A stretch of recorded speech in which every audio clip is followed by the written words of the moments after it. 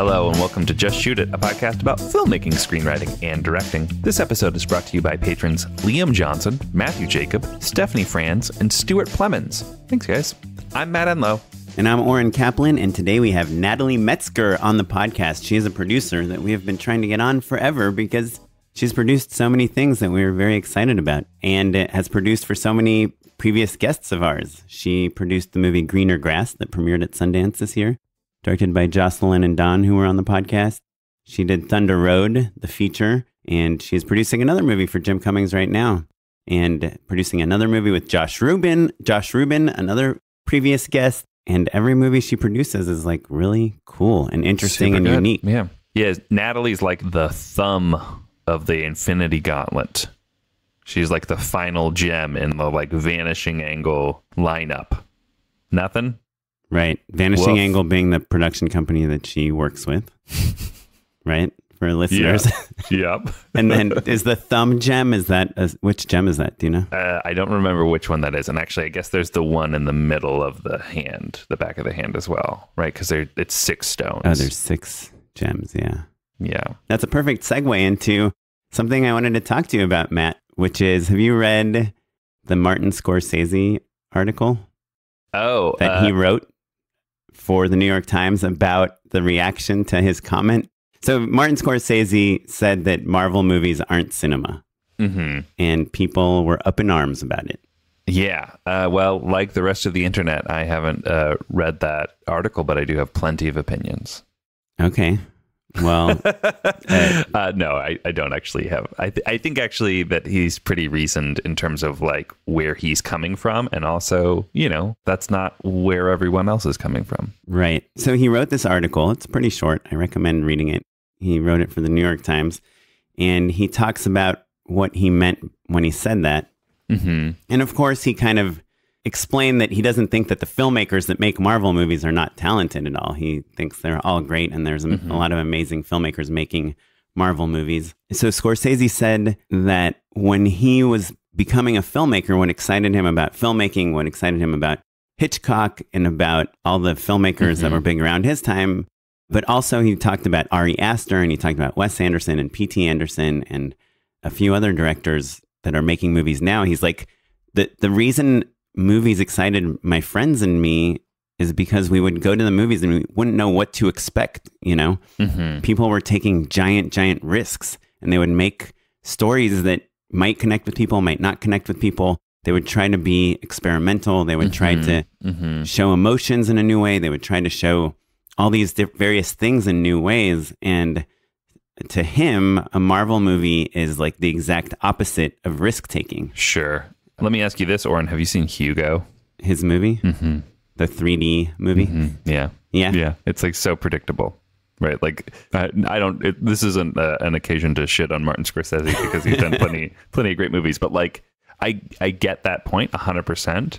And also, if you do enough work, you're going to fall into some cliches and be a little more predictable than you want to be, right? Yeah, but maybe Scorsese doesn't think of Hugo as his most cinematic of movies also. Yeah, maybe not.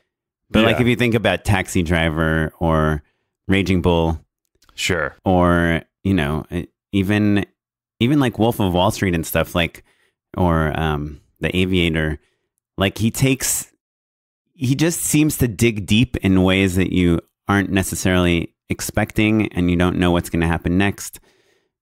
And I don't know, it made me think, like, I've been the one on this podcast that's always like the one that wants to direct a Marvel movie, but when he references someone like an Ari Aster or P.T. Anderson, and you do think about the movies they make and the way they make you feel, and you might hate their movies, or they might do nothing for you. It might be overhyped or whatever, but they're still causing conversation in a way that the Marvel movies don't. I mean, the Marvel movies cause conversation. But it's more, I don't know. I guess I just felt like I really understood where he was coming from, and it made me want to make stuff. Well, you sent me a short film today that, like a script, right, of a short that you want to make. And it's like kind of out of left field in this crazy way. And I think that's like reading an article from Scorsese about how Marvel movies are so predictable makes me more encouraging of you making that. I remind you of Scorsese all the time. You're always saying that off mic. You're just like, you call me Marty half the time. It's almost embarrassing. Yeah, thank you. That's nice of you to hear, or nice of you to say. And good for me to hear, I suppose. Yeah, so it makes me think of the summer after my first year of film school. I went back home and I worked at the Hollywood Video, which was the video store that I worked in high school as well.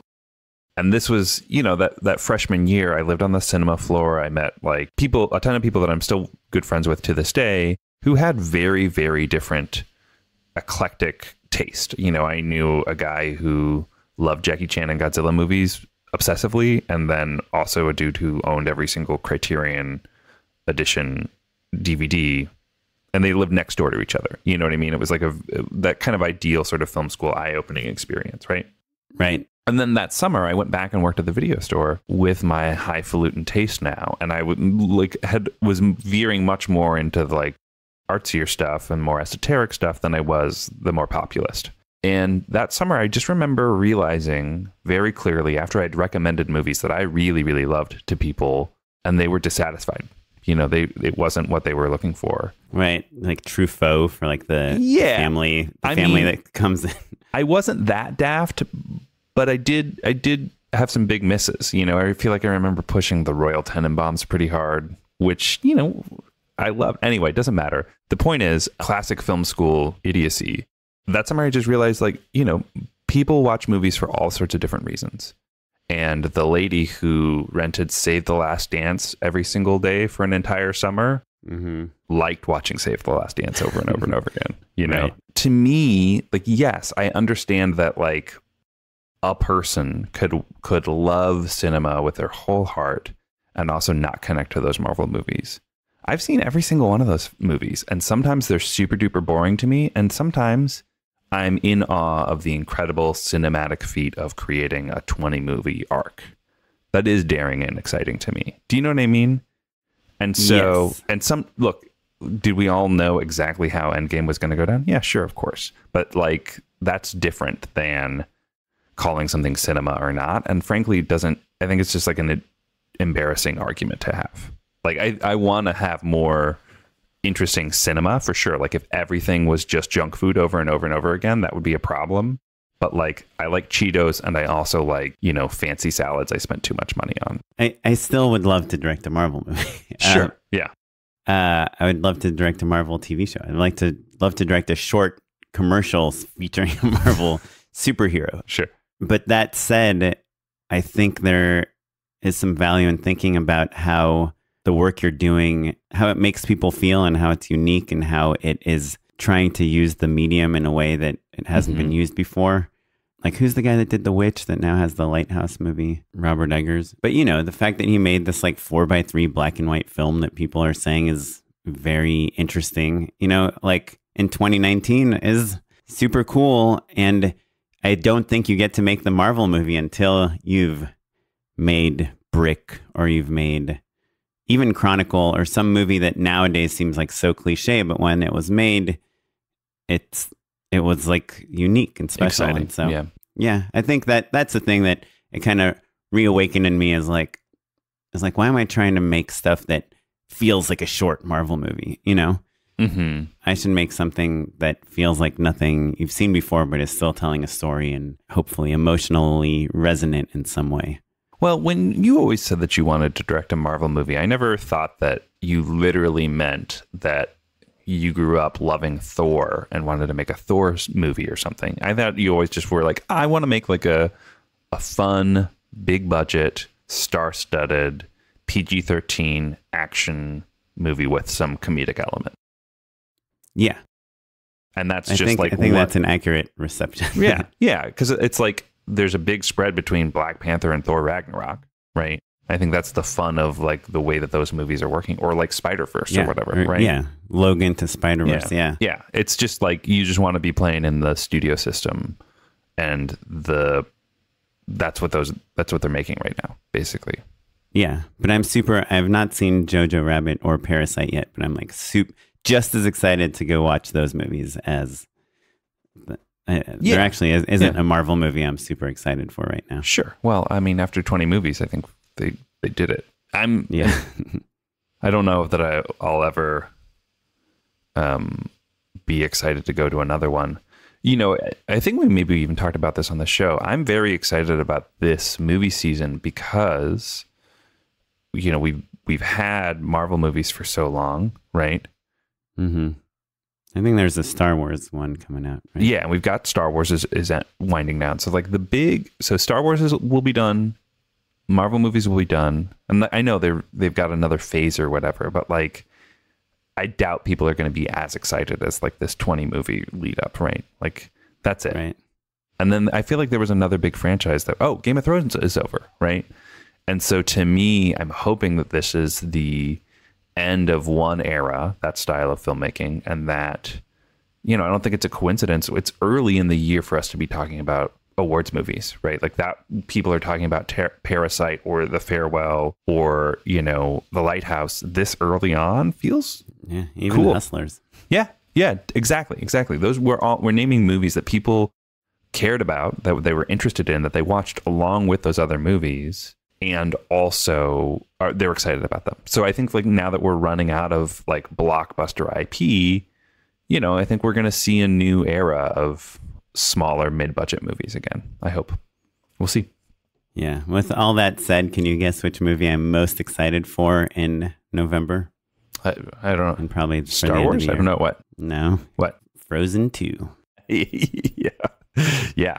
I'm so excited to take my daughter to go see it. And it's like everyone in the family, it's like, hey, can I take Winter to see Frozen 2? And I'm like, no way. Nope. You can get in line. Yeah. Wait, has she seen a movie in the movie theaters yet? Yeah, she saw Toy Story 4, which I don't think was like the perfect movie to see in a movie. Did she care about the other Toy Story movies? Yeah. No. Yeah. Yeah, my first was Follow That Bird, which was the first Sesame Street movie and was a phenomenon. Interesting. Yeah. I don't know what my first movie in the theater was. I did watch I think I watched like all the Ninja Turtles movies in the movie theater. But cool. Well, speaking of awesome movies that are kind of breaking barriers and new ground, let's talk to Natalie Metzger, who has so much good information. I mean, there's like 2 or 3 amazing takeaways that I got from this that I was not expecting. Speaking of awesome kind of groundbreaking films, I'm excited for you all to hear our interview with Natalie Metzger. But before we jump into that, we want to tell you real quick about our Patreon. Check it out at patreon.com/justshootitpod. And Patreon is a way that if you like the podcast, if you feel like you're getting something out of it, and you want to support us, give us $1 a month, anything. It's super helpful. It helps us pay for our server space and our live events and all the things. And speaking of live events, if you are a patron on our Patreon, then you get into our live events for free, which means free food, free drinks, free everything. Pretty much pays for itself. Yeah. So if you gave $1 a month and came to 2 events, you would be in the red. Oren, did you know this? In the black? In the black. Yeah. Did you know that we just hit the $300 mark? Oh, on Patreon? It's our first threshold. That's our first goal. Originally, that number was designed to mean that our editor, Jay, and back then it was Chris and Jay, that we would break even with paying them. But we have since given our editors a raise. And so that is not the case. No, but it's still cool. Yeah. And what's cool is also that it's, you know, from a bunch of different people. So it's exciting. So yeah, so check out patreon.com/justshootitpod. And otherwise, let's get on with the show.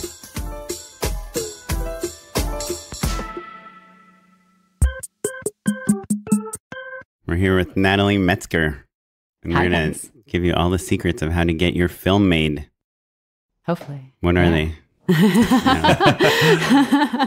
Natalie, I feel like avid listeners will have heard your name many times. You produced Greener Grass and Thunder Road, and you're on a real hot streak and right now. She did Little Dickie's Freaky Friday, which was one of my unpaid endorsements. That's right.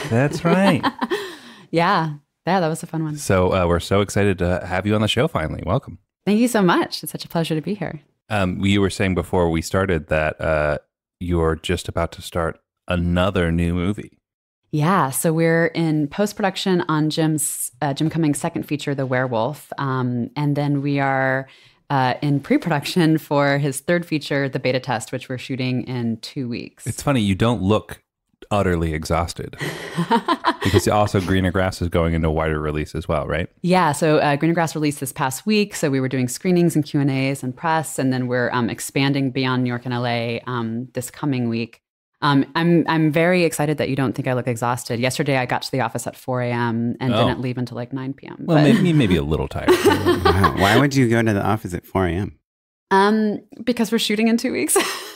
And we've been in post-production on this other movie. And so, it's like ramping up for this new thing as, we just got studio approval for picture lock on The Werewolf. So once we got that, it was like full force. Can you talk a little bit more about that? Because I'm curious, you guys have done such an inspiring and great job at like being utterly independent, right? Like Thunder Road was distributed solely through your company, right? Self-distributed. Is there a studio for this movie? Like you said, there was a studio lock, etc. Like, can you talk about that deal at all? Yeah. So I can probably talk about it. It'll probably be announced before you guys put it live, but just in case it isn't, just FYI. But we're doing that. We're partnering with MGM's Orion. Oh, cool. For The Werewolf. Awesome. And so, they're the distributor behind it and funded the thing. And it's been a really great partnership with them. That's exciting. I think Night Owls was distributed by Orion as well. Yeah, so they essentially, it had, kind of fallen by the wayside, and they just rebooted it recently, like in the last couple of years, as their like auteur horror division. And so they've done films like The Prodigy. They're doing this new Gretel and Hansel movie that's going to be coming out soon. They did Child's Play. I like that Gretel and Hansel. It's very current. Like, switching it up. Yeah. So they got behind Jim's werewolf script that he had written like a couple years ago. A bunch of companies essentially came to us after Thunder Road, after we won the grand jury at South by, and they're like, what other scripts do you have? And Jim had like 3 or 4 other scripts that he had kind of in his back pocket, and XYZ, they did like The Invitation and like a bunch of other great horror and thriller movies. They came to us and they're like, does Jim have any genre movies? And Jim's like, I have this werewolf script that I wrote a couple of years ago. And they're like, great, send it to us. They read it. They loved it. They brought it to MGM. MGM loved it. And it was a very quick green light. And then we started shooting that in March of this past year in Utah. We were there for a couple months. And we've been in post ever since we got back and just picture locked. And it's going to be released. We just got a release date, March 21st of 2020. It's going to be a wide theatrical release. Awesome. Holy cow. So exciting. That's so crazy. I mean, if someone came to you and, like, because you're going to Austin Film Festival next week and they're like, hey, what do you got? You got any features? You'd be like, oh, yeah, I have a genre feature. And then you'd like run home and try to like write a genre feature. But then somehow Jim Cummings has a script that everyone loves. He's got it in the shoebox. Yeah. Well, let's talk a little bit more, actually, Natalie, about the way that you work with filmmakers, right? Like we talked a lot about Jim, and I'm sure we will plenty more in this episode. But you also collaborated very closely with Jocelyn and Dawn of Greener Grass. And you're also a writer and director yourself. Correct. Yeah. So tell us how you come to work with these filmmakers and what your relationship is like. Walk us through that whole thing. Yeah, I mean, usually, people always ask like, oh, like, do I just send you a script? Like, how does it work?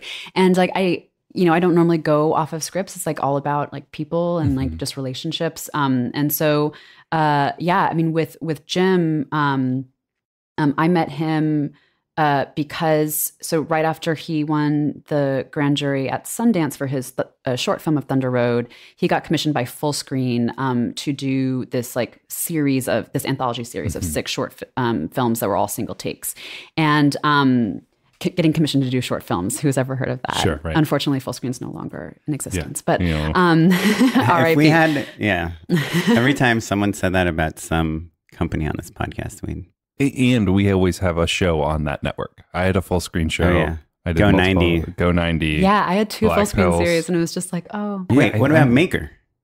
I'm just kidding. I was like, wait, what? I almost had a Maker series too, and then they went out. Pretty rough, you guys. Yeah, the second Full Screen series that I did is called Living Rooms.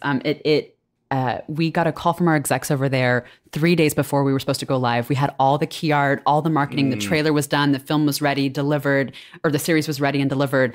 And 3 days before we were supposed to go live, we get a call from our execs, and they just sounded shell-shocked. They're like, hey, we just came out of a conference meeting and it sounds like Fullscreen's going under. So we don't know what's happening with their series. We don't know what's happening with our jobs, but we just thought we should let you know. And you're like, how did you not see this coming, guys? But yeah, it was like such a bummer because then like we had this show that like ended up not like getting a release. Sure. Yeah. We ended up being able to like, get it to a different place, but it's kind of, it totally fizzled because it didn't have that push. But yeah, so Jim was like looking for a producer to help him with this full screen series. And so he went to Matt Miller of Vanishing Angle and said like, I need a producer for this. And Matt was like, oh, you should talk to Natalie. And I'd been doing a couple of little Vanishing Angle projects as well as freelancing a bunch of other places. And so Jim and I met and we just like immediately clicked. And so, yeah, I was in the middle of producing a YouTube Red series at the time. And essentially the day that we wrapped was on a Friday. And then on the next Monday, I started pre-pro for his full screen series and was like wrapping out the other project I was starting his series. And then so we did those 6 short films. Yeah, and then when he got asked Topic commissioned 3 more short films from him, which he asked me to produce, and then, and then we did the Thunder Road feature together, obviously, and so in the middle of all of that, Don and Jocelyn had the Greener Grass short at the festival circuit at the same time as the Thunder Road short. Wait, can I ask you? Sorry, just to back up a second, because I think a question I hear from our listeners a lot is like, "Hey, I'm a filmmaker, and I know you guys keep saying to just shoot it, but like I have a script and I have like an idea." But I need someone to like help produce this for me. Like when you first started working with Jim, he came to you with a project and a distributor and a budget already, right? Like you didn't have to worry about those things. Yeah. But yeah, But Greener Grass was just an idea. Right? Yeah. I mean, Greener Grass was a script. I mean, I had done a short film with the 2 of them before that. But yeah, I mean, like I had done a ton of short films before working at VA and had done a bunch of like pilots and things. And a lot of those was just like, let's figure it out. Like sometimes if it's a short film that the director wants to use as like a proof of concept or just like as like a calling card, sometimes like they'll, self-finance it, but like I would come in to, help them with the logistics and getting everyone on board. Sometimes it's what's your grants. Why would you do that?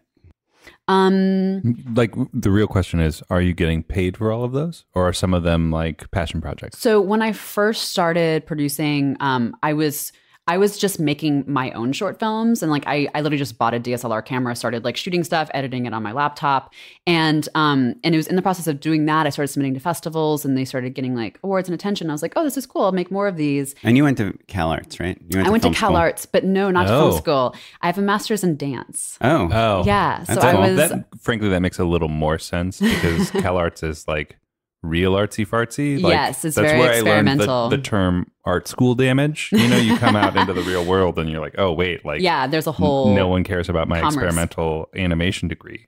Exactly. Yeah. So I was studying choreography there. I was making these like really weird experimental theater things. And yeah, so I started making these films on the side. And then my film school friends actually were like, hey, can you help me make my short the way that you made your short? And, for a lot of the theater things, I was booking the vendors, I was like booking the venues, I was casting, I was doing all the things. You were producing. I was producing. And so I would just like help them out. And like, I didn't even really, I don't think understand what the word producer was. It was just what I had done for all of my projects. And so I was like, yeah, I can help you do those things. And then my friends started recommending me to like their other friends. So it became like a friend of a friend thing. And I was just like helping out on those projects for free. And then one day someone reached out to me and was like, hey, so-and-so recommended you. We want you to produce this short film. Here's what we can pay you. And I'm like, oh, cool. I can get paid for this. Like, that's awesome. Yeah. So it's like totally a word of mouth thing that I just like was like doing it and then just started getting paid to do it, which is awesome. And were you always like, even on that first paid gig, do you read the script and like give note? Like, were you always on the creative side of things as well? Yeah. Well, because I think a lot of people knew that I was like directing a lot of my own stuff, and that I had come from like a creative background of like directing and writing and choreographing for the theater, and so it was like always just a very collaborative relationship. Like I often say that the producer director is like it's a marriage. Like you're like in it together. In an ideal world, you have a producer that's like in the trenches with you, like helping, with like the creative and also with the business and the logistics side. But it should be like a team that, you don't kind of separate. And So, have you done projects where you feel like what you see creatively is different than what the director's seeing creatively? early on, just because I was kind of taking on whatever projects people asked me to do, so I wasn't really being very, very picky. I feel like for some of those, I was kind of like, oh, I don't understand what the director's vision is here, or I'm not super, wild about this material, but I'll just like do it. I did a lot of features that were just like literally existed just to make money. Like creature feature type things, like genre stuff? like international pre-sales movies, like this is a family movie, it'll do great, kind of thing. So I did a lot of those that I just learned a lot, and that was great. But then as I started doing more and more, I started being able to be a little bit more picky of like, cool, like this is the kind of project I want to be doing. But yeah, Jim was actually the person that introduced me to Don and Jocelyn, because they had known each other on the festival circuit. They had written and starred in 2 short films, the Greener Grass short and this film called Buzz, but they hadn't directed them. And so when they were getting ready to do their directorial debut as a short film called The Arrival, they went to Jim and they're like, we need a producer. Who would you recommend? Sure, we need some help. Yeah. And he was like, you should talk to Natalie. And so I met with them, and like I just love them so much. I'm totally obsessed with them. So I produced their short film for them, The Arrival, and then. Wait, what about Tony Asunda? How does that tie into any of this stuff? Oh yeah, so Tony. And that's why I asked the College Humor question, because everyone you've worked with worked at College Humor. Yeah, and they all like went to Emerson. So everyone thinks that I went to Emerson, but I went to Emory, which is very funny. But very confusing. But yeah, so Tony was actually the first. One of the first directors that I worked with at Vanishing Angle. So I had done this pilot at VA for this show called Matt Pat's Game Lab that eventually became a YouTube Red series. And the second project that I did at VA, Matt Miller reached out to me. It was a music video with Tony Asunda for the band 303. Do you guys know them? Anyway, it's a song called My Dick. And so after I like the ring of that. Yeah. Sounds good. Yeah, Tony's made a whole career out of dick jokes. It's very impressive. Yeah, well done, Tony. And he's awesome. But like tasteful dick jokes. Oh yeah. Oh, like smart dick jokes. Yeah. So Matt reached out to me and he was like, "Hey, you did a great job on the pilot. I have this music video. I just like want to check in with you. Are you okay with like off-color humor?" And I was like, yeah, totally. Like what's up? And he's like, I have this music video for a buddy. It's called My Dick. Can you work on it? And I was like, sure. So that's when I met Tony. So I'd actually worked with Tony before I worked with Jim. And was American Vandal already made? No, that was before American Vandal. But he did all the Lil Dicky stuff. So I did the Lil Dicky Freaky Friday video, which was super fun. But he had done the other Lil Dicky stuff before. Because My Dick, you're saying is 303 is the name of the band? Yeah. Mm-hmm. Okay. So I know. Lil Dicky, My Dick, dicks. it's very confusing. But yeah, and Tony and Jim are friends. And I think that's how Matt knows them. I don't know. It's like, it's just kind of this whole group of people that Matt or Vanishing Angle? No, Matt. Matt Miller. Yeah. So, it's just this kind of a small world that I worked with a lot of the same people. I think what's awesome about your story and why it's different than a lot of stories we hear is because you started kind of doing something you loved, and then you're making your own things, and you had reasons, and you were very excited. Then you got like into the movies that, like you said, are just made to make money, but they're not really anyone's passion project. And somehow you like veered back into like artful movies that are good, and then now you're like making artful movies that are good that have budgets, which is like kind of the holy grail. Well, I think the secret though is that I think there are plenty of people who have movies under their belts and like they're like, hey, Jim, I love you, but like I can't make a movie for no money, right? Not to say that there was no money, but like it wasn't millions of dollars, right? So it's going to be really hard, right? And so, did you produce Thunder Road, the short? No, that was before I met Jim. Oh, okay. But his next 9 short films after that. Oh, right. And a film called The Robbery that went to Sundance. And a bunch of others. Yeah, but so, you'd be like, dude, I did 9 shorts for a digital platform that doesn't exist anymore. I'm going to go like do something more lucrative, right? That would be an easy decision to make. But that's how, like, if you build a team, right, and a community where you're making things together regularly all the time, that's how it kind of slowly builds into something where you have real budgets all of a sudden, you know? Yeah, I mean, I say a lot, find your tribe. Like, to me, I get to make cool projects with my friends, and that is like the dream job. And I don't care if it's micro budget. Like, you know, this MGM project that we just did like has like a decent budget, but now the beta test that we're doing is another like micro budget, ultra low budget film. And so we're kind of like hopping back and forth, and to us it doesn't matter. You know, we're just trying to make cool work, and we're doing it with all the people that we love and respect. And so I would much rather work on a low budget movie and get paid very little, but work with people that I really care about and respect and who I trust than, you know, I've been on like the bigger budget sets where it can be like a more toxic environment. Right. Let me ask, in terms of the decision-making process, in terms of like what you guys are making next, right? Is it as simple as like, like, you know, we pitched this, you know, studio and they said yes. Like, how are you deciding what those next steps are, right? Like, you're just on this treadmill now of making all of these great movies. Do you weigh in and say, hey guys, I want to do this thing? Or is it just kind of more of like catch and catch can? Yeah, no, I mean, it's like a little bit of both.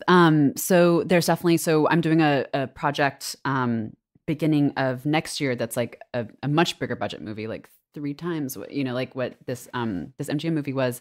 That's going to be really exciting, and it was just something where we got recommended as a production company, and like the producing team, and it's like, great, this movie is getting financed, let's do it. And we happened to be able to pitch a director that we really loved, Josh Rubin. I don't know if you guys know him. Of course. Yeah, he's been on the podcast. Yeah. Oh, awesome. Great. Yeah. So I love Josh. So we actually pitched him. They didn't have a director attached, and we were like, we think we have a really great director for this. And so we sent him to them, and they loved him. And so he's now directing it. And so it was one of those things that it was like, okay, cool. This is like a script that's like, it's fun, you know, but like might not be the thing that we like necessarily pick to do as like our next big thing. But then getting to pitch Josh and hearing his take on it, and a filmmaker that we care about, then all of a sudden it becomes like, oh, we can make this something really, really awesome together. Awesome. But yeah, I don't know. He's also a college humor guy.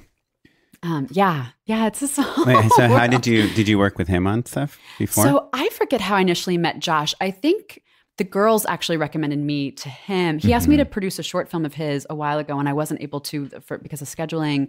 And then he knew Matt Miller somehow, and he just been kind of circling in our friend group, and he and Jim had become friends. And then he just finished his first feature, and that's like getting submitted to festivals right now. And so he had invited me to this like feedback screening, like one of his like first feedback screenings, and I had went and saw it, and I was like, Josh, this is like really good. I went in with no expectations. I had no idea what it was about. I had no idea like if it was going to be good. I had no idea, and I watched it and I was like, this is great. And I gave him some thoughts, you know, and it was actually based off of seeing that. We had this like meeting for this new movie like a couple weeks later, and like having seen that, I'm like, oh, that's the exact same tone as this movie needs. And so it was an easy pitch to make. Wow. But that's pretty lucky if you're Josh. Right? Yeah, he's jumping from like a micro budget to a like full union. Sure. Well, but I think also you have to take a look at, like, he made the micro budget movie. That's the reason you thought of him, right? He did the thing. He did it scrappy, just shot it, right?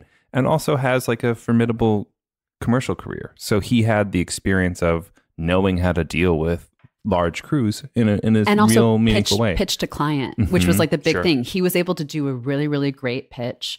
But yeah, I mean, his first feature was like total micro budget. He shot it at like his family's cabin. Like it was just like him and a friend who were in it. Like it's like super, you know, tiny, but he knew that that's what he could do. And he took a lot of like, you know, plays out of the Thunder Road book, so to speak, of like, you know, just like figuring out how to just get it done. He's also in a movie called What Children Do that I remember. I talked to him about it. I haven't seen that. I need to. Wasn't the director on our podcast? Yeah, Dean Peterson. Dean Peterson was on the show. Or is Dean Peterson the guy that murdered his wife in San Francisco? You know, funny enough, same guy. Yeah.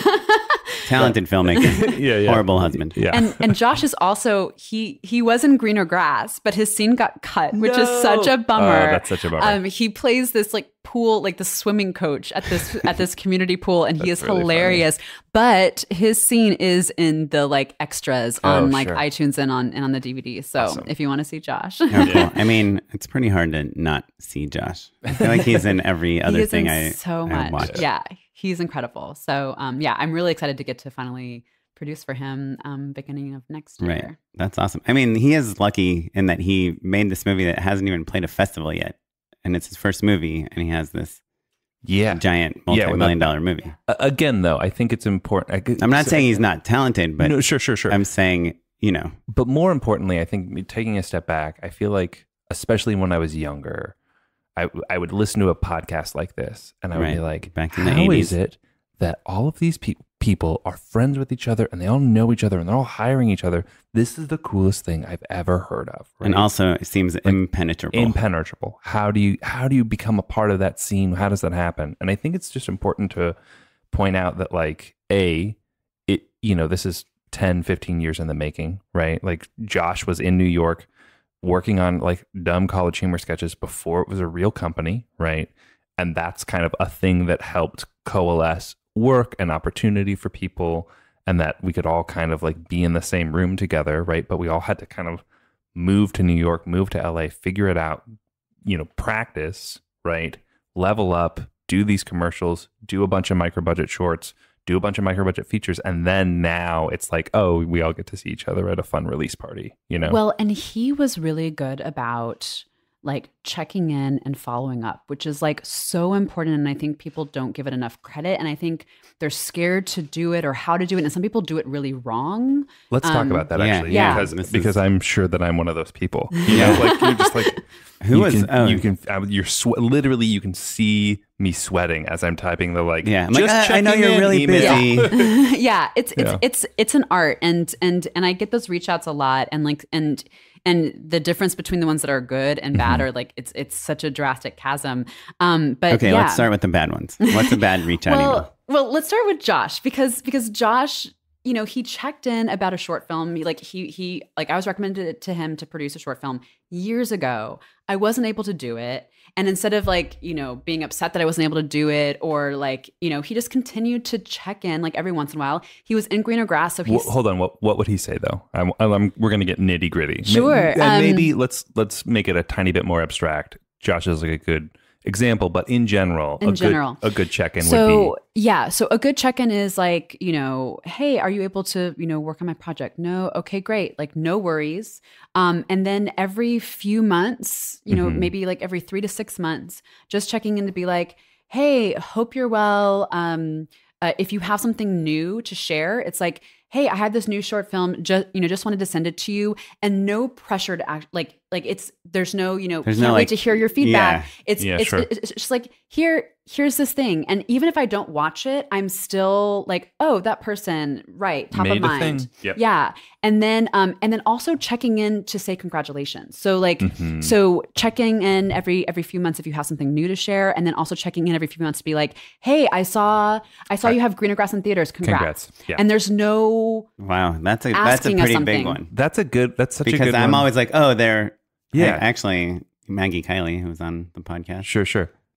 Kara, my wife, auditioned for something she's directing yesterday, and I was like, should I just send her a note and just say what's up? And then I know that she just had this big Warner Brothers deal, like a whatever you call those deals. And I emailed her. I was like, hey, congrats on the Warner deal, and just letting you know, just putting it out there. My wife auditioned for your episode yesterday, and she wrote back and she's like, oh, thanks so much. And I was like, I don't know. I just felt weird. Like everyone's probably congratulating her on this deal. Like I don't want to be that person that's nice. like piling on. It's like the happy birthday people on Facebook that you don't know. Yeah. Well, there's a difference between not knowing them and like on Facebook and an email. A personal email that's just like checking in. Yeah. You'd be surprised like how few of those I get. I get a lot of like, like Facebook congrats or whatever, but just getting like a personal congrats. It's just like, hey, I saw this thing, awesome. Mhm. And then it's just like a regular person that I'm used to getting emails from. And if something pops up in those 3 months, that person's now top of my mind. I'm like, oh, I want to like find something for them. And also to And so should you put your headshot and your signature so you remember them? well, and I do get reach outs where people are like, I want to get coffee with you. And I'm like, awesome. And I try to schedule as many general meetings as possible. Like, it's like really important to me to like meet new filmmakers. But sometimes like right now, for example, for the next like 2 weeks, it is so hard to schedule just because I'm working like 12 to 16 hour days. I just like for my health, I just can't be adding more to that. Yeah. I mean, it took us 6 months probably to book this conversation. Yeah. Right. Totally. Like that's just how long it takes to get something on the books. Yeah. Right. And you were a dancer when we tried to book you. And so sometimes I'll have like I'll have people respond and get like really angry that I have to schedule something so far out, or that I won't sign on to their project or something. And I mean, Josh like reached out to me years ago, and I've had other filmmakers with the same thing where this DP that just shot a short film that I directed, he had reached out to me, I think it was 6 or 7 years ago. He had seen one of my dance films online. He really loved it. He's like, hey, can we get coffee? We got coffee 6 years ago. And he just continued to check in, send me like, hey, I just finished this feature. Here's a link. I just finished this feature. Here's a still. Like maybe like once a year. And then when this short film came up, I was like, hey, I want to test out working with that guy. Like, like let's do it. And so that was 6 years in the making. And I think some people, they don't realize how long of a game it is. But like you have to be committed and patient. But if you are, the payoff could be like really, really huge. And don't be afraid to reach out. Like don't Just like guess their email address. address. Welcome reach outs. And sometimes like I'm not able to meet or whatever, but like I always welcome, people just checking in and saying hi. I mean, we had PAs on Thunder Road that were literally just like tweeted at Jim and were like, hey, I want to help on your new movie. And he was like, come on down. And some of those PAs now work at VA or like, they're like now part of the family. It's like, it's just becoming part of the family, finding your tribe. And once you find your tribe, then like that, it just slowly kind of, expands. Sure. That's how you get to make 3 movies in a row. Yeah. Yeah. And what when you, just going back real quick before we move on. The thing I love about the congrats email is that then it takes the pressure off the sender to have something new, right? Because we all know that it takes a while to like get certain things going, maybe like, that short film took 6 months, that doesn't mean that you have to wait to reach out. Like if timing's right, then you're good to go, basically. Yeah, we've talked to each other about this. Like, hey, is it weird if I check in again after 2 weeks? And we're like, well, maybe if you had something new to add or something changed on the project. Exactly. But the congrats move, that's a real move. There you go. And that's a real LinkedIn hacker there. But also, like, it doesn't literally have to be that. I think that there are probably other things that we're not thinking of, blind spots where it's not just, let me tell you about myself. It's like, hey, I want to acknowledge a thing that I admire about you. Yeah. And I think it's one of the best things I heard, and I heard this back in the dance world, where they used to say, you're not auditioning for this audition in this project, you're auditioning for the next one. And so that takes the pressure off of that audition of like, I have to get this. And there's this desperation and you can kind of like feel it. It kind of oozes off of you. And instead, if it's just like, hey, I'm just here to like make a friend, start a relationship, and we'll see where it goes. And maybe you'll cast me in your next thing. Like then all of a sudden it becomes like, oh, cool. You're just like a person and a human. And like, let's just like chat and like talk. And then I end up like, crewing up with that person or casting them or, whatever it is. Do you guys think that it works with actors too? Oh, absolutely. Like a lot of times I've cast people based off of that. Yeah. Where they've just like reached out and been like, hey, congrats on something. And I'm like, oh, I totally forgot about you. I want you to self-tape tonight, for this project that we're crewing up, like that we're casting up. Like that's happened all the time. Yeah. Or even because I feel like I've worked with like actors I really liked a lot, like 10 years ago, but then we just kind of like lost touch. And now I feel like it would be weird for me to email them. But if I think an keeping actor that would alive. love it if you emailed them with like, hey, will you audition for this thing? I think that's the one time where it's always okay. Right. I think it is tricky because we're talking about an ease of communication that not everybody always has, right? And so actors, I feel like, because you were saying before, like, oh, there's a vibe that you can sense in people when they need something, or I refer to it as being sweaty. Actors oftentimes have that as well, right? Like where I understand you want that role so badly. And so you come on too strong and you send me a headshot and you send me an email and it can be a turnoff, right? And so I guess really all I'm trying to say is people listening at home, right? Take a deep breath. Remember, there's a lot of different ways to figure it out. And like, maybe the congrats email is your move and maybe it's something a little more hands off or a little more subtle. But I think knowing and taking solace in it being a long game, again, takes the pressure off a little bit. Yeah, it should be a comfort that it's a long game. That it's just like, hey, like there's no pressure. It's just like you're just like planting the seeds, and like that's the only thing that you're doing. You're planting the seeds.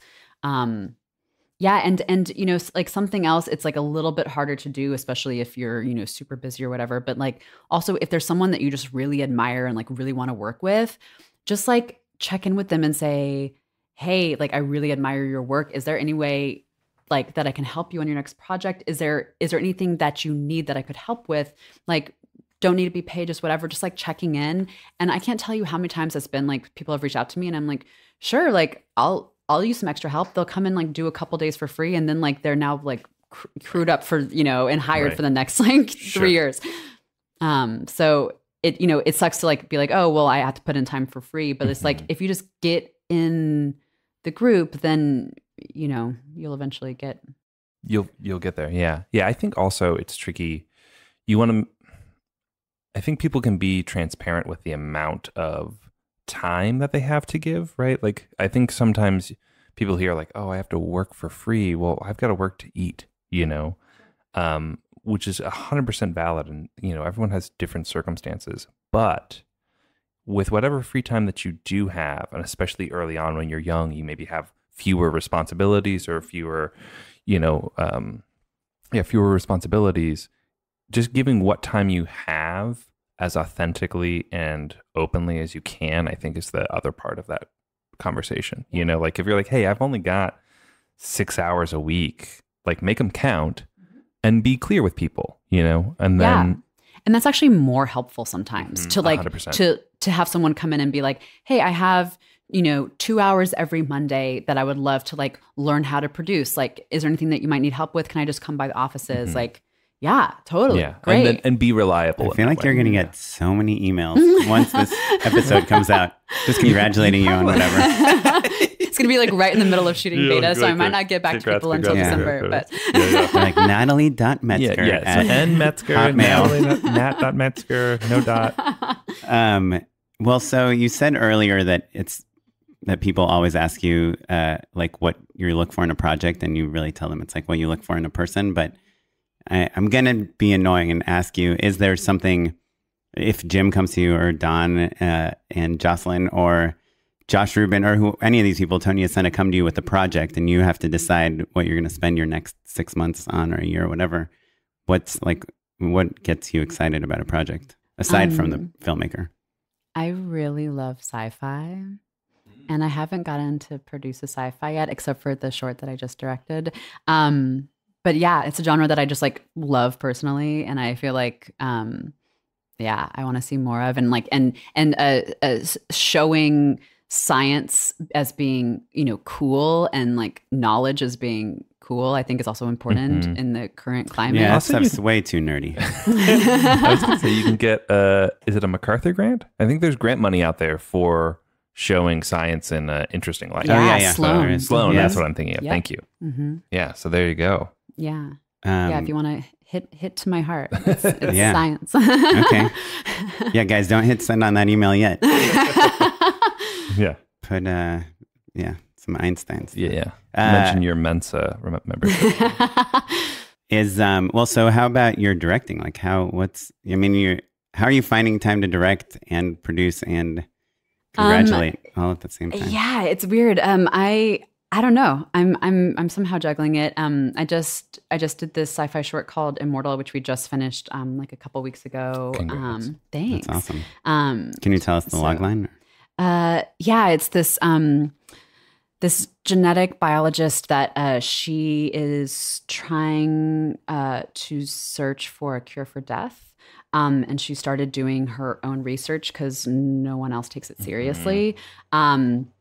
And when it gets discovered, Is that the she premise has of to deal Reanimator? with it. I think that might be the premise of Reanimator. I need to see Reanimator because I haven't seen it. I think you're okay unless you chop a head off and then use that to go down on a person. Then you're really in trouble.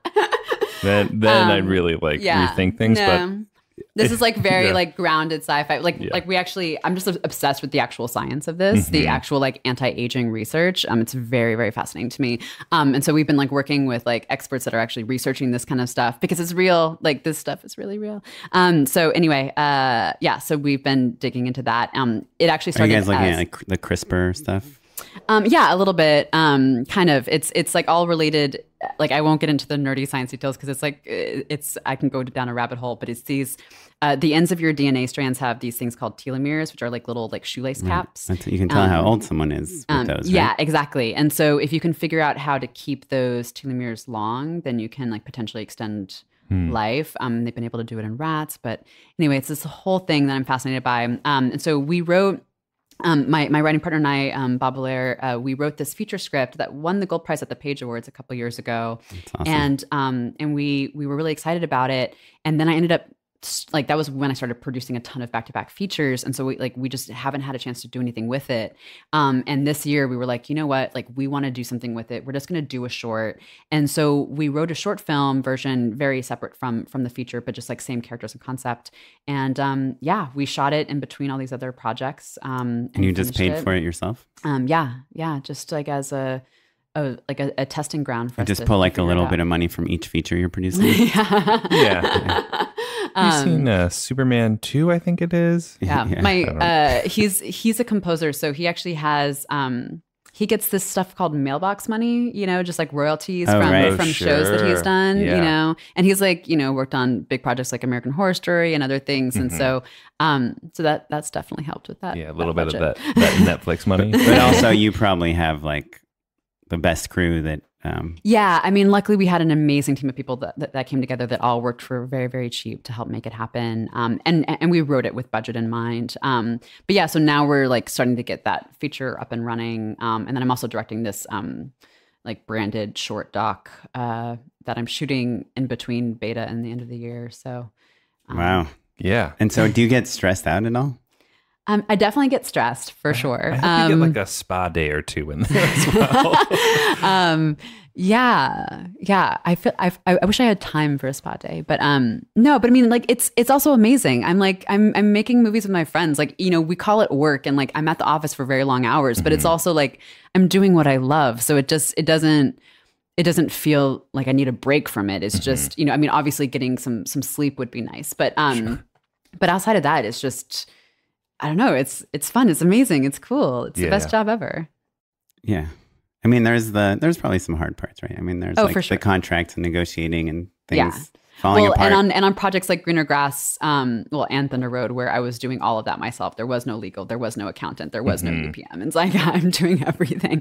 But it's still fun. And do you feel like you learned on the job with those situations, or was it something where like you felt like, oh, I've done this a handful of times and I've, kept an eye on the accountant and things like that? I've just kind of always done that. I'm like a little OCD, so I'm the kind of person that really loves like spreadsheets and color coding and like and budgets and those things. So I just kind of naturally was like doing budgets and stuff for my previous projects and like cost reporting and accounting. Just kind of I started to learn and just do. There is a jump though, right? There's the like, okay, like I get how much I'm going to spend on this camera rental to like gap formatting on your I don't even know how to finish that sentence, but you know what I mean? Like there's like an extra level of being like part lawyer, part accountant. That takes a special brain, I guess is what I mean to say. Yeah, I guess to be able to like format an accounting situation and also give creative notes. You're a bit of a unicorn in that way. That's why there are multiple jobs. I mean, I think a lot of it, I read a lot of books. which I think helps. Like I like totally, when I first started producing, like a lot of those like shorts I was just producing for free, I just read as many producing books as I could. Like I went to the library, I went to Barnes and Noble. I was just like processing a lot of stuff. So that stuff definitely helped. Any off the top of your head that you remember the titles of? Oh gosh, it's been a while. They also all have terrible titles. Right. They do. It's like the producer producing the movie. Yeah. But also I had a great resource. So early on, I started working with Women in Film, and they have a PSA program, and so they do 4 commercials a year for different nonprofits. That's great. That's a good one. And they raise the budget for those commercials so that the nonprofit doesn't have to pay for their own commercial. But so it's great because they get this team together. And so you like pick out the nonprofit that you think, you like vote on which nonprofit gets the commercial. You work on the creative and like send it to client and go back on like notes and back and forth. And then you make it, and then it gets like broadcast on air at the end of the year. And so, and this is all volunteer based though. It's all, right? all volunteer, but it's like the meetings happen, I think, once a month. And so it's like 12 meetings a year. Sure. And so I started doing that really, really early on. And that's where I got a lot of my commercial experience and like and being on bigger sets where it's like, cool, there's 70 crew members and I'm learning how to do this. And I very quickly, I think the first one I like PA'd on, and then the next one I was an associate producer on, the next one I produced, and then like the next 2 I directed, and then I became an EP. A year and a half, it sounds like, basically. Like basically if there's 4 a year, right? So I was only doing like 1 or 2 a year. Oh, gotcha. Okay. Yeah. So it was like over the course of 3 years. Still, yeah. And then I ended up on their business affairs committee. So I was like the one picking who was producing and directing. And that was like a great resource just to learn how other people did it. Cause like I had kind of created my own systems, my own workflows, like my own spreadsheet templates and my own things. And I'm like, oh, this is how someone else does it. But the thing that I learned on that I think is important for people to know is that I thought that I was a total hack. Like I was like, well, I just created these spreadsheets because like it's what made sense to me. But like, how did the real people do it? And then I saw that the real people, like, it actually wasn't that different from what they were doing. And they just made it themselves as well. Or maybe they're worse at spreadsheets. Or sometimes I was like, why are they doing it that way? It makes a lot more sense to do it this way. And so it was just kind of like one of those things where I learned what I could on set. I like read a lot, and then I just like did a lot. Like I did a ton of short films, like a ton of commercials, music videos, whatever I could get on set for, whatever I could like learn. And so eventually it got to the point where like it doesn't feel complicated to me. And like the legal stuff in terms of like negotiating with like agents and talent, I feel like that's like a lot of just people skills and being able to talk to people. And I kind of have like a no diva policy. And so when agents come with like crazy stuff, like I just I was told recently by an agent who like saw me at Sundance, he's like, "You're Natalie Metzger." And I was like, "Yes, who are you?" And he was like, "Oh, I represent so-and-so. We've been, going back and forth." And he's like, "You're a fierce negotiator." And I was like, I mean, like maybe, but it's also, I know what the budget has. I made the budget. I know what we have. Like, it's all one person doing it all. So I know like intrinsically exactly what can be spent on every single thing. And like, we didn't have any more to give you. So like, I'm not a fierce negotiator. I just like know what the limit is, and I'm not willing to be bullied. Yeah. I think agents maybe have sometimes this old school thought of like, oh, she's holding out on me. Totally. Like they're just spending that trailer money on something else. Well, and they do bully people because like I like, I mean, they're kind of professional bullies. They are. That's kind absolutely. of the gig. Yeah. And I mean, so there's hope for your shithead kids out there, everyone. And I mean, and great for them to be able to get their clients, the better thing. Like I'm all about, people being, paid well and, and all those things. But, like with a lot of our projects that are micro budget, it's just, this is what we have is your client in and out. If they're out, it's totally fine. Like we can go to someone else. Yeah. And there are plenty of famous people. Right. Or non-famous people that are actually really amazing, but are getting overlooked because they don't have a name. Well, can we just talk about that for a second? I mean, I know what's another thing that's impressive about you and the movies you've made is they're very successful kind of despite not having, not all of them having like very famous people in them. Like, and I know a lot of our listeners, like they always think that's like how they're going to make get their movie made is they attach someone. Like, what's your take on that and how important it is? And is that something that you work on a lot? Yeah, I mean, it's a tough thing. I feel like it depends on the budget level of like whether you need to think of name talent or not. I mean, It never hurts to have name talent. For things that are, over. I disagree. Sometimes it does. Yeah. Okay. Sorry. You're right. But if you're over 2 million, having some kind of name talent, and you can, go back and forth of like what actually is name talent or not, or like the level. But over 2 million, if you're trying to raise that, you probably need to have someone attached that's at least recognizable. Maybe that isn't a name, so to speak. But if you're doing a micro budget, there are other ways to get your movie financed, of like just someone that has seen your work at a festival and like really, is like supportive of it. That's how Thunder Road got made. Or like doing things like crowd equity. So the beta test we financed through this new platform called WeFunder, which is crowd equity. So it's different than Kickstarter. So instead of like giving $100 and you get like a poster back, instead you invest $100 and you are a profit participant that's getting 120% back off of your investment. It's funny you bring that up actually, because my wife is doing a movie in January and we are launching a WeFunder November 4th, basically. Awesome. Yeah, really? Yeah. Cool. Yeah. And it's Christmas? Quite exciting. Huh? Christmas movie? The Christmas movie. Yeah, Cool. And I so far can't say nice enough things about them. Like the TLC that you get and like how much support and how much handholding they give you is really like remarkable. Like we have a point person. I've had like multiple conversations with all of them. They can like point you in the right direction in terms of like what sort of help you need and like how to get it, or maybe like what other people have done. There's all sorts of really interesting ways that they're helping out in a way that like a Kickstarter, you're just kind of like pushed in off the deep end. Like there's literally not a person out there that can help you. Whereas like they reached out to us. Like we just kind of signed up to be like, oh, and we're going to start a little dummy profile. And they were like, hey, like, is this real? Let's talk about it. Mm-hmm. Right. Yeah. Well, how does it work like from a legal standpoint? Let's say you raise $200,000 to make your movie and then you're done shooting and you're out of money, you're over budget, you still need to do post, you need another $100,000.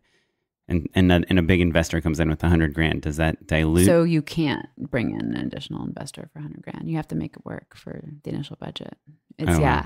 It's like so you've like agreed to like a certain split. So each investor gets like a certain amount. I guess you could potentially renegotiate with everyone, but like we have a ton of different investors for beta tests. I forget the exact number, but we raised $350K in 12 days. Wow.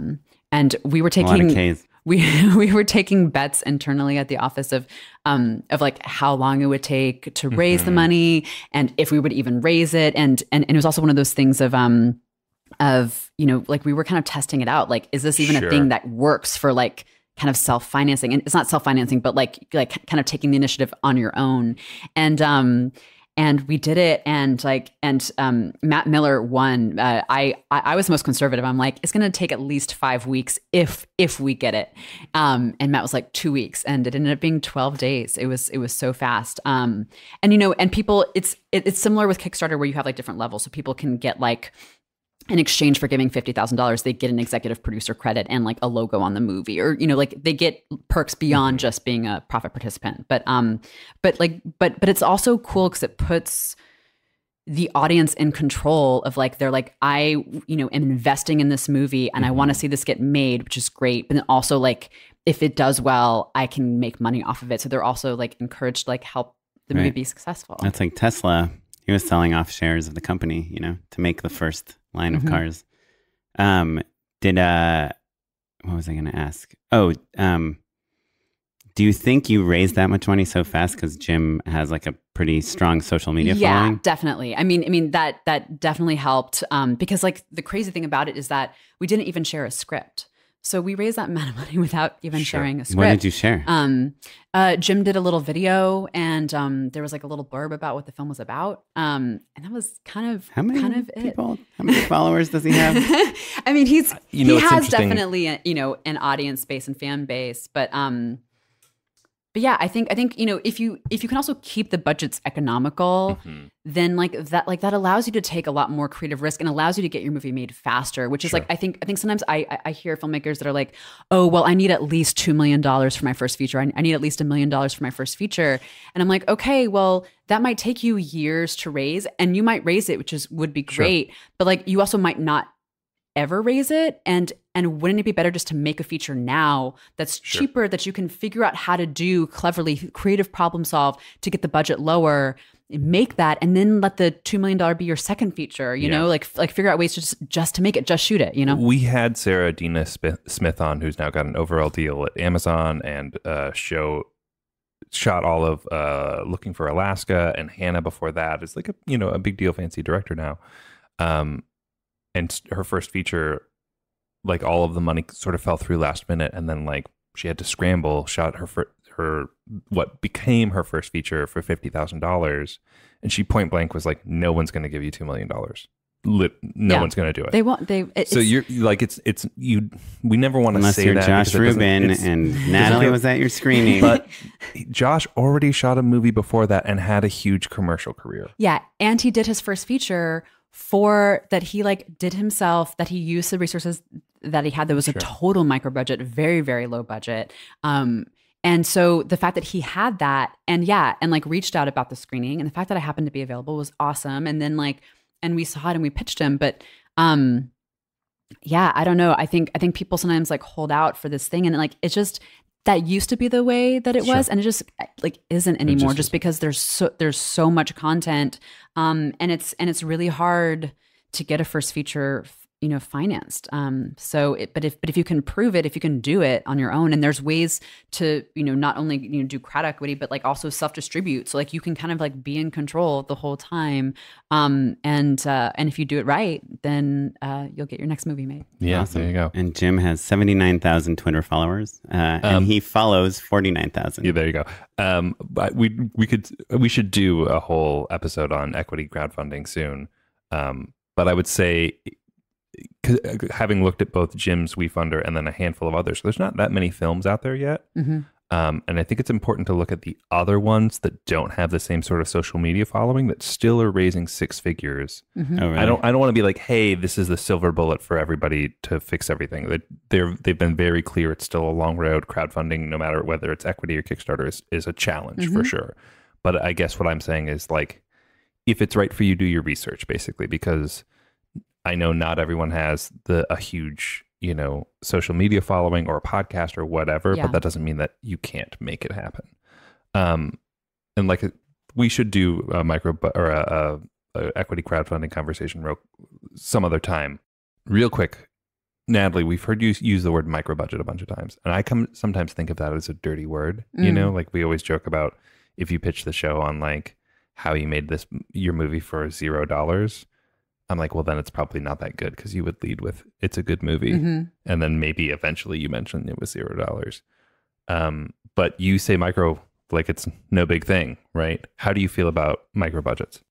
Yeah, I mean, it's like, to me, the word micro budget I usually use for anything under $250K, yeah, I don't know. I think there is sometimes a freedom in micro budgets. I think it's like why, after doing this like studio movie for Jim's second feature, it's why we're, doing a micro budget as his third feature. It's just, there is a freedom in getting lean and mean with the crew. You can be so much more mobile. You can move so much quicker. And as long as everyone knows what they're doing, sometimes like it can actually sometimes be more fun. Now, granted, there's definitely been times when I've done a movie that I'm just like, I am just doing everything, and I can't, I can't even, I don't have the bandwidth to even be creative here. But yeah, there can be a freedom with micro budgets that, and a freedom from being able to take creative risks, because the financial burden isn't necessarily on them. They're more likely to make their money back. And so if they're good, but so that helps to just like let you kind of do your thing. And I think sometimes it allows directors just to be able to be more truly themselves, than to have like other feedback and other people. Yeah. Well, that's perfect. Talk about like wrapping it up perfectly. Yes. Cool. Do you know about unpaid endorsements? Unpaid endorsements. So I've been traveling a lot lately for work, and my phone keeps dying on me. And I know like every person has like a charging stick or whatever, and they like kind of work and they stop working. You got them for free and you lose them. But the DP I've been working with has this awesome one, and it's called the Mobile Power Bank 9000 milliamp. It's this awesome thing. It has a lightning cable, a micro USB cable, and a USB-C cable all built into it. So you could charge your phone and your laptop like at the same time, and it fits in your pocket, and it's $28.99. And I told my DP, I was like, hey, what's the brand you have? I want to buy one of those. And then he's like, hold on, wait till Cyber Tuesday. You'll get a way better deal.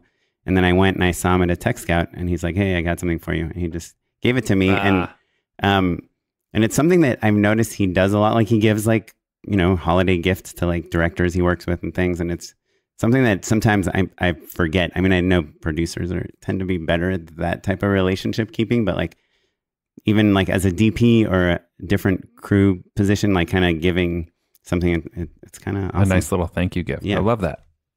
So that's it. A mobile power bank 9,000. I think I might buy one on Cyber Tuesday, unless Yuki, you're listening. Yeah. Yuki, Matt needs one. Natalie, what you got? I am really into docuseries. In fact, like most of the things that I consume outside of producing is nonfiction. But there's this docuseries that I'm just obsessed with on Netflix called Explained. And I've like recommended to everyone that I know. It's just like a 15-minute episodes, and they have like 2 or 3 seasons now.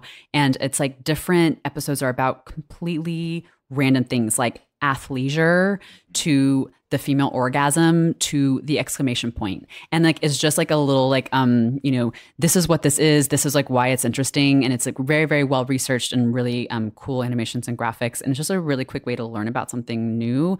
And it's once a week. And I would highly, highly recommend checking it out. Explained? Explained on Netflix. Netflix. Yeah. I love a 15-minute episode too. Netflix once a week. That's a new thing. Yeah. Yeah. They've been doing that.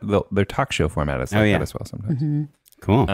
Well, I've got 2 real quick, nice and fast. One, I know we talk about Reply All every once in a while on this show, but have you guys listened to the Feral Hogs episode? Is it recent? It's recent. Oh, no, I might have missed it. And it is wonderful. It's filled with twists and turns. It's political. It's empathic. It's humanistic. It's everything that show does really well. But like literally every time I felt like, okay, well, this is the end.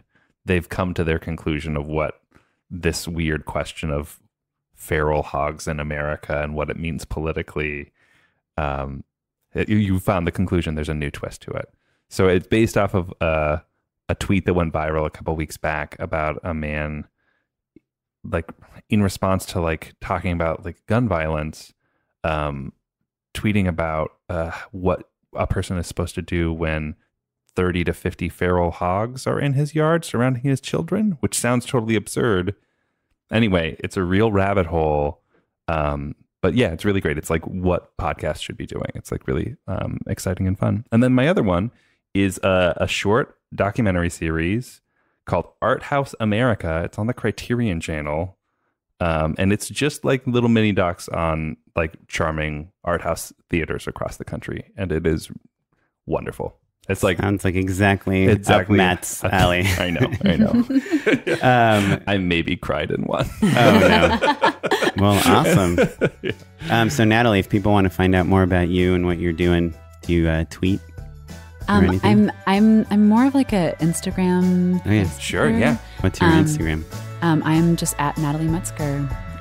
Yeah, and you can also find me at Vanishing Angle, vanishingangle.com. You can get a hold of me. Awesome. Awesome. And your email address? I'm teasing.